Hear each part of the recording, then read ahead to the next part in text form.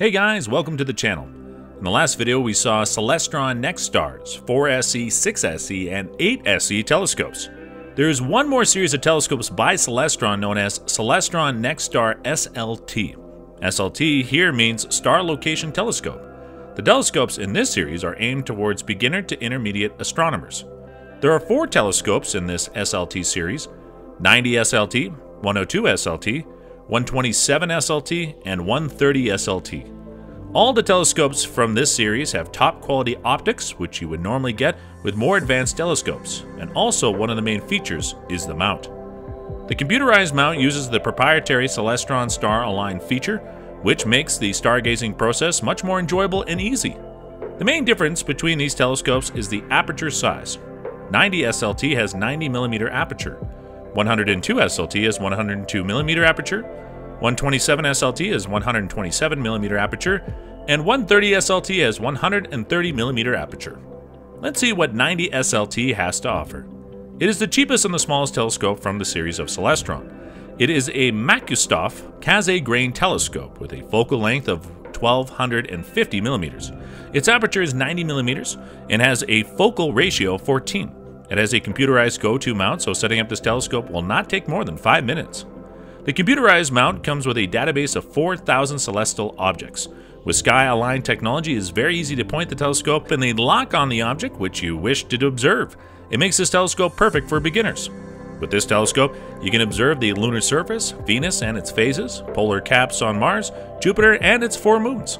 The next telescope in the series is the 102 SLT. This is a compact beginner telescope.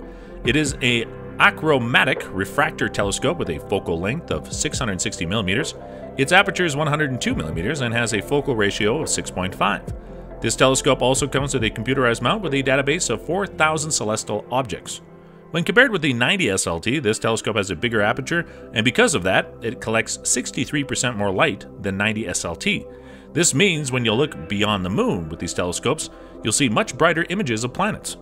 With this telescope, you can see all the objects, which you can see with 90 SLT, but they will be more bright and clear. In the clear skies, you can also see the deep space objects like nebula or the spiral arms of the Whirlpool galaxy, but don't expect too much from this telescope for deep space stargazing.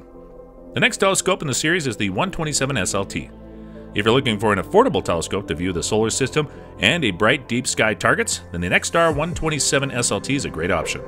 This telescope has everything that an amateur astronomer would need. This is a Makustoff quasi-grain telescope with a 5-inch aperture. It has a focal length of 1500mm and a focal ratio of 12. The telescope weighs just 8.3 kilograms, so it's very easy to carry around, especially for those people who enjoy stargazing in the garden as well as travel to other low-light, dark sites. This telescope also comes with a computerized alt-azimuth mount with a database of 4,000 celestial objects.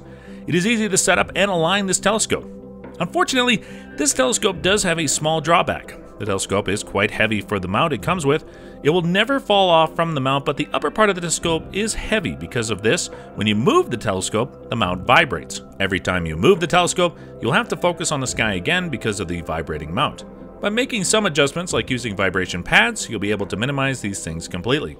You can see details of the lunar surface, Venus and its phases, polar caps on Mars, Jupiter and its 4 moons, Saturn with its rings visible, and much more.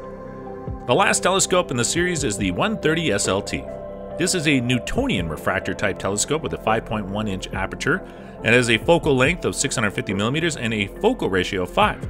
Its weight is the same as the 127 SLT telescope. This telescope comes with a computerized alt-azimuth mount and very easy to set up. As the telescope has a bigger aperture, it can collect 35% more light than the 102 SLT. This gives you brighter and clearer images. This telescope comes with a 2 eyepiece. One is a 25mm Plossl eyepiece, which gives you 26 times magnification, and the other is a 9mm Plossl eyepiece, which gives you 72 times magnitude. This telescope also has a similar minor issue of the mount as 127 SLT. Other than that, this telescope is a fine entry-level telescope that will introduce you to the realm of deep space objects. With the 130 SLT, you can see details of the lunar surface, the rings of Saturn, the polar ice caps on Mars, the cloud belts of Jupiter, or a number of the Messier objects such as the Globature cluster in Hercules, M13, or the Great Nebula in Orion, M42. So, that's it.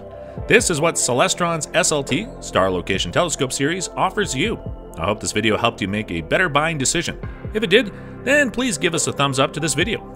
If you want to review any other telescope you have in your mind, then please let us know in the comments below. Thanks for watching this video and subscribe to our channel for more technology-related content. See you in the next video. Have a nice day, guys. Peace.